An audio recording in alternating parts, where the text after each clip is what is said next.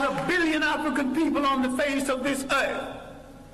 Why are you buying third-rate junk from third-rate people thinking you can't make it?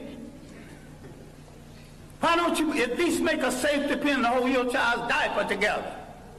Teach. Who has programmed your mind into thinking you can't make a car? The first man that made a car that had never seen one previously.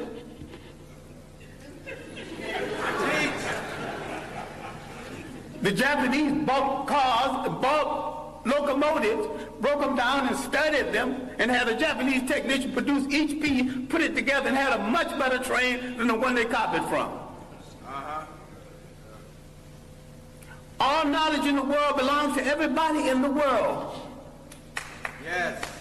Who has programmed our mind in assuming that we cannot run a nation and run it well?